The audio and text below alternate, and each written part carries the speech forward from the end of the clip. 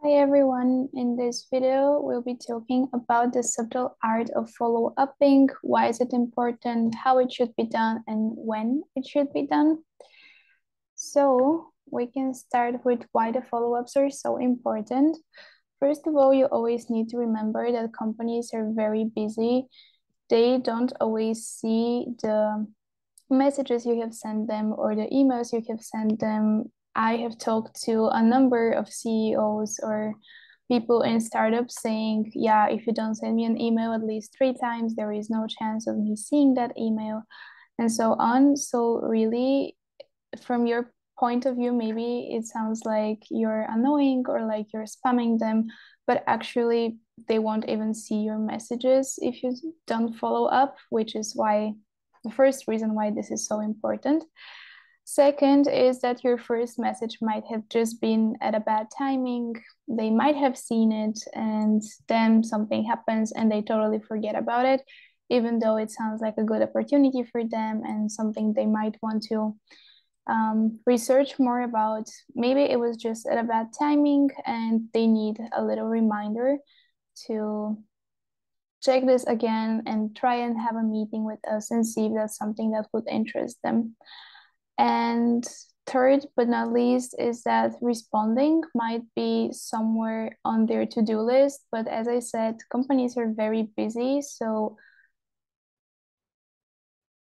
they will need quite a lot of time for it to become a priority.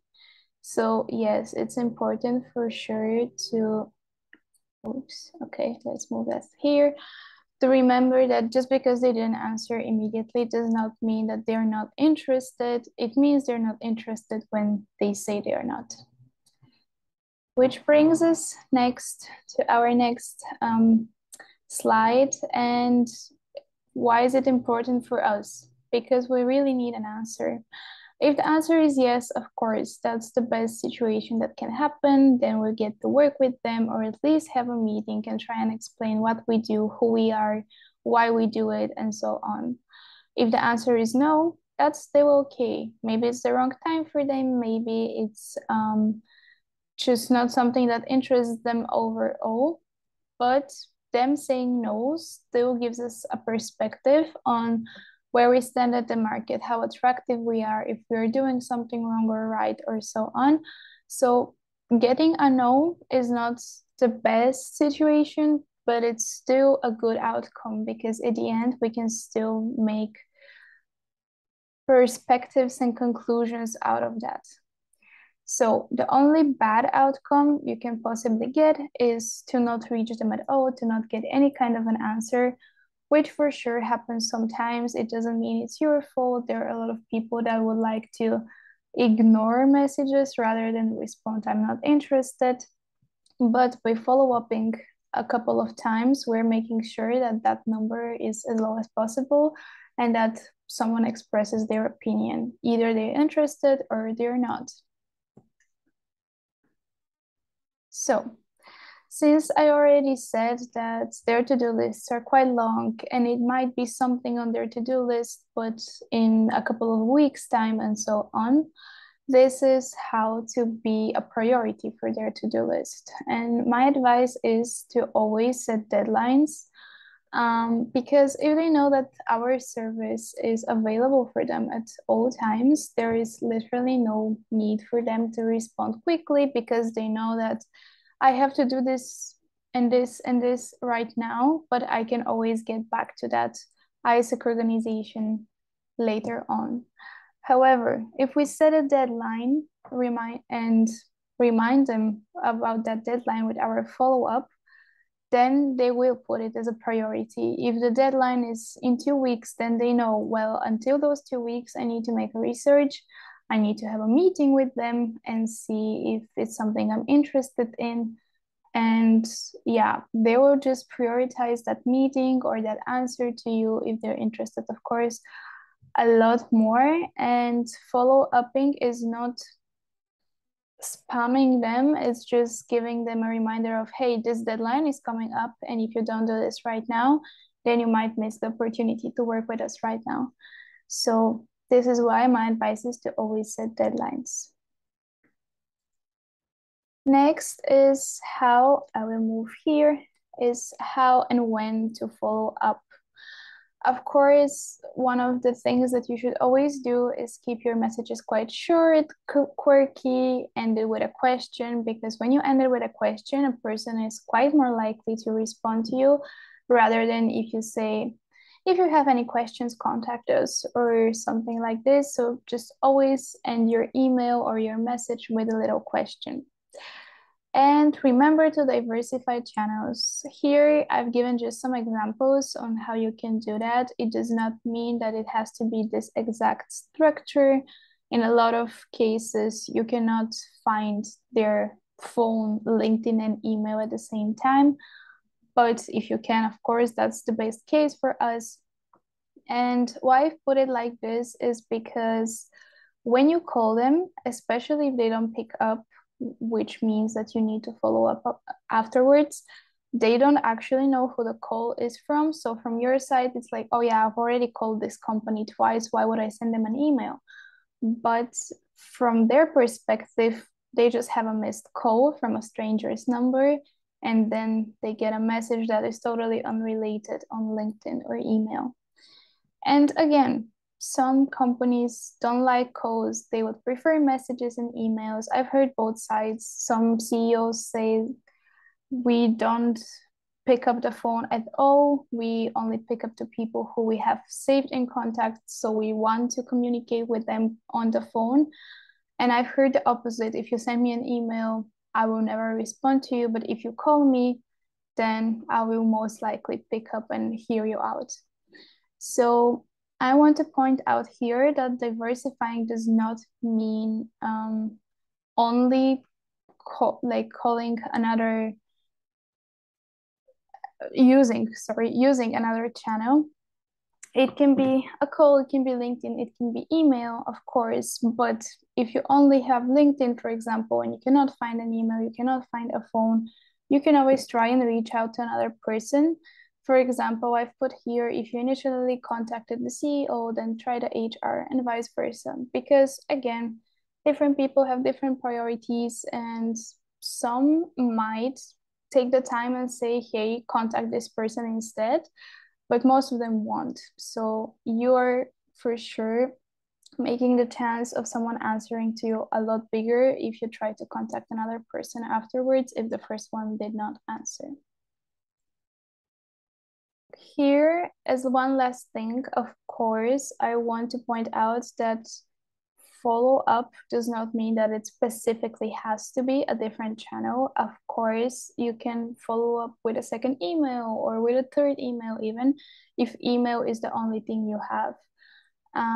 This is more in case you have different channels where you think, okay, maybe this person is not really communicating through email, maybe I'll try another channel. But in the cases where you only have one of those, of course, then you still follow up on, for example, email if that was your initial approach. And it still makes sense because of the reasons I already listed. It's gonna get lost in their mailbox, it's gonna be somewhere in their emails that they're gonna get back to in 2 weeks' time and so on. So that way you're just making us more of a priority. Okay, now let's talk about the timeline, or the ideal timeline in a sense, when follow-upping. Of course, in the best case scenario, you'll get your answer after the first approach. But that happens quite rarely, I would say, which doesn't mean that you've lost them and they're not interested. It means that you need to follow up. So after the first approach, let's say in this scenario, it can be a call. No one picked up. Okay, then in 24 hours, so the next day, you can try again, either by calling them again, sending an email or LinkedIn, whatever you have available or whatever you prefer. And then if you still don't get anything, try again in 2 working days after the first follow-up. The third and final follow-up should be exactly a week after the first approach. So, of course, for all of these, we are still keeping the working times from 9 to 5. Don't call anyone on a Saturday. don't call anyone at 10 in the evening because it's unprofessional, of course, and the possibility of them even answering is quite low. So keep to the working days, keep the timeline, and by this timeline, you will either mark them as not interested, not reached, or willing to have a meeting as soon as possible.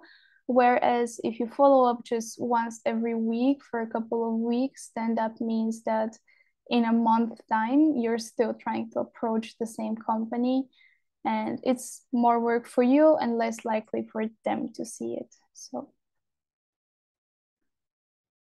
okay, I'm moving to this corner again. And then what is very, very, very important is for you to document every step of the way. Of course, we have our ICX trackers, and in those trackers, it's very important for you to put every single thing that happens. I called them, they didn't pick up. I emailed them, they did not respond. I emailed another person, they did not respond, or they did respond. And especially if you get an email saying something, so yes, I'll be interested, I want a meeting. No, I won't be interested.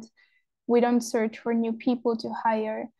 Or just approach me next semester. Right now, it's not the good timing for us. Make sure to put that in the trackers because you're gonna leave this to the next generation or whoever is coming in the next semester. It might be you, it might not, but when everything is documented, then at least you know what you have to do for next semester, or if this company really does not want to be approached by us again, to not be approached by us again, or of course to just get a meeting, which is the best case. So how to mark things? If they don't respond after the third follow-up, then reapproach them next semester. So you can put in the tracker that you could not reach them, that they were not available, but they should be reapproached for the next semester. If they don't want to work with us and they specifically tell you, no, I'm not interested in that, then of course, Mark is not interested so that we don't annoy them. If they don't want to work with us and they don't see our service as helpful, then we are not very likely to make them a partner in the next semester as well. If they want to be reapproached at a later date, then leave notes and keep in mind so that the person next semester or you next semester can email them again and say, hey, we contacted you last semester. How about we have a meeting now? And of course, last but not least, always be nice and friendly. We don't want to come off as spammers. Keep your messages short and sweet and just straight to the point. Here I put some examples of a follow-up message. Of course, it's just quite short, quite sweet. The point of the whole thing is just to get a meeting with them so we can explain what we do. Because from an email, even if you include the proposal, for example, they will have a lot of questions. And if they don't have a meeting with us so that someone can explain stuff, they will probably make the wrong conclusions. I've heard a lot of questions, for example, about pricing, about timing, about how long stuff takes, and so on. From where do we take those candidates, and so on. And if you don't have a meeting, they don't have that information, but they are making the wrong conclusions and they are just seeing a price that they have to pay and don't get the value of the service that we are suggesting. So for sure, your idea is to get a meeting with them. So here, quite short 2 messages. Hi, we think we'll be a great match for a partnership. We sent you an email with more information. Shall we grab a virtual coffee? So in this scenario, this is a follow-up after an email. This is why you say we sent you an email with more information. And still the point is to get a meeting with them. Second example, hi, we're Isaac and we think our project Empower Austria will be a perfect fit for you. When should we set up a meeting so we can tell you more? Again, the whole purpose is to just get the meeting with them and then be able to answer any questions or cover any doubts and convince them that we have a great service that is quite affordable. So use these examples as training wheels, like training wheels on a bike. As soon as you know how to ride the bike, it's not cool to use them anymore.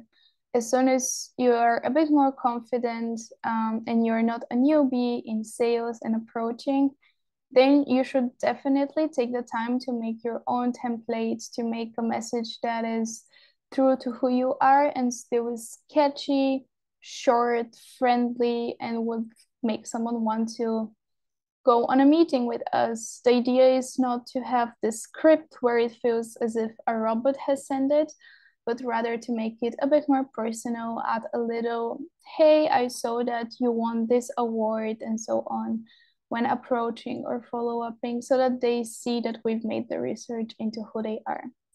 So, yes, be creative, short and sweet, and remember why you're doing this. So, in conclusion, be nice and polite, end your messages with a question.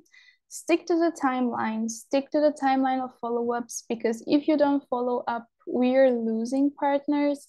And even if you remember in 2 months that you have not done the third follow up, it's probably too late. It's probably not gonna be a priority either from your or their side. So stick to the timeline, keep it short and sweet, make up your own templates once you're a bit more confident in approaching and follow-upping, record every single step in the trackers, and remember why we're doing this. Remember why Empower Austria is a great project and what our motivation is for this to happen. So, yes, I think that's all for today about follow-ups. Of course, if you have any questions or you need any help, approach your VP, approach your TL, approach me even. I will be always up here for questions. Bye.